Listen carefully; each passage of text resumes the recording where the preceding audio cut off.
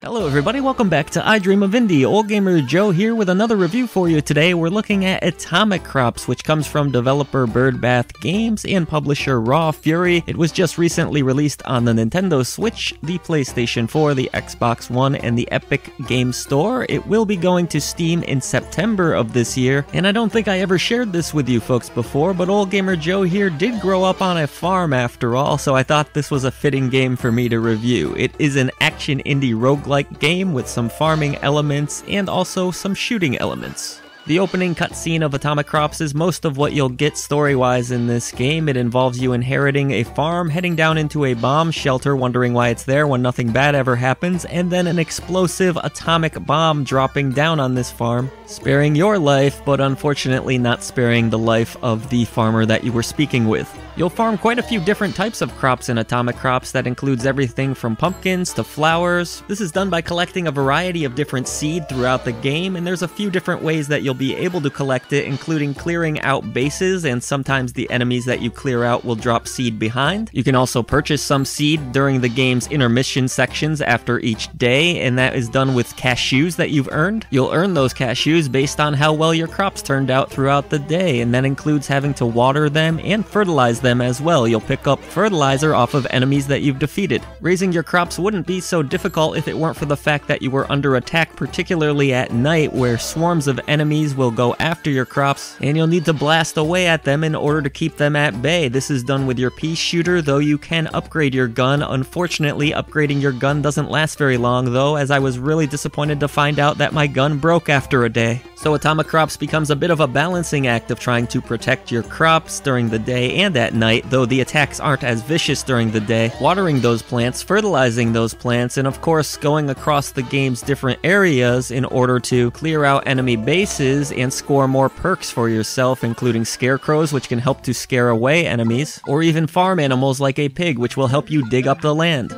Outside of that, you can also collect roses in this game, which serve two main purposes: healing yourself during the game's intermissions, or handing them off to the love interests in this game, which will give you added perks. So there's quite a bit going on here. You have some farming, you have some marriage to worry about, there's tons of upgrading to do, including getting new equipment which will help you, and befriending recruits such as the chickens and the pigs that I mentioned earlier. Alright, here's the part where I'm honest with you. I'm not very good at Atomicrops. I couldn't get into a good rhythm with it, and that's not to say that it isn't a fun game. I actually was very eager to jump back in over and over again. I just wasn't very successful at it. I think part of the problem is the fact that there's no carryover whatsoever when you die. It's a clean run, and I think that if some of the upgrades, or at least some of the work that you had completed in previous runs, did carry over and help you out a little bit, that would have helped me as a player. Instead, I struggled over and over again between trying to raise crops and fighting off these enemies, and there are bosses that will pop up at certain points as well on certain nights, so I really did like how the game felt. I liked the systems here. I just found it quite difficult to succeed in for whatever reason. After a while, and getting killed so many times, having to start from scratch, I was getting a little bit frustrated. I like the control scheme, I like the setup of the game. I do think it has some balancing issues, but instead of feeling like I was getting stronger and better on each run, I was sent back to a game over screen, which is a leaderboard that did not work.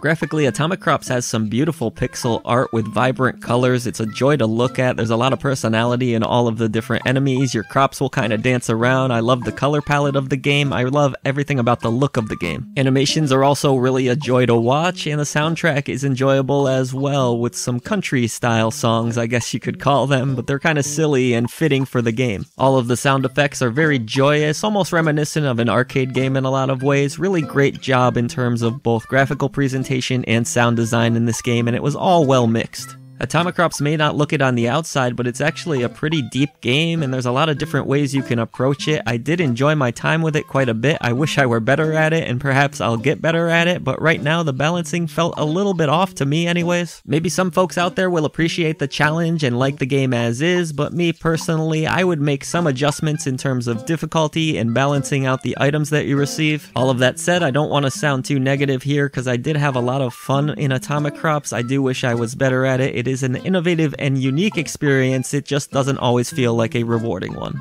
We hope that you enjoyed our review of Atomicrops today. If you did, please do consider hitting the subscribe button below to help us bring a voice to the voiceless ones in gaming. If you'd like to support us further, you can head on down to the description box and learn a bunch of different ways to do so. However you end up supporting I Dream of Indie, we thank you so much.